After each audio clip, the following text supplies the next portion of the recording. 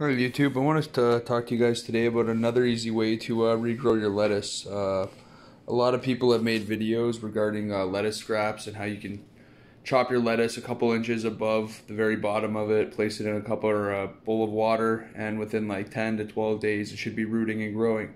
That's fine and that's a great idea. I'm not knocking that idea. I totally support that idea.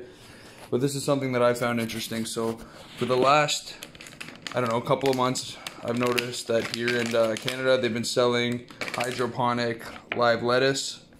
Let's take a look inside. Healthy, fresh lettuce. Smells fresh, smells like it's still growing. This has been in my fridge now for 2 days. Still fresh. As you can see, there's a root base still there.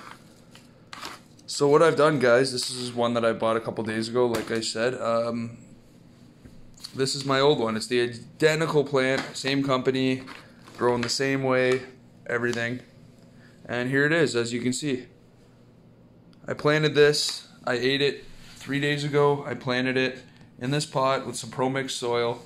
As you can see, that's where it was cut. This right here, this is all new growth. That is within 3 days. And I'm amazed how fast it's growing. So, I mean, the scrap way of growing is definitely, it works. It's an amazing way to do it. And then there's this way too. If you want, you can just chop it and within 3 days it's already growing. I mean, within a few weeks I'm going to have another head of lettuce. I'll chop it again and I'll keep regrowing it. And that's what I'm going to do. So, you know, for $5, it's worth it because every time I buy this, I'm going to keep it. It's a plant. Eat and keep. Anyway, guys, thanks for watching. Please hit the subscribe button.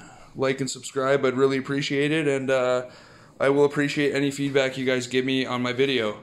Thank you.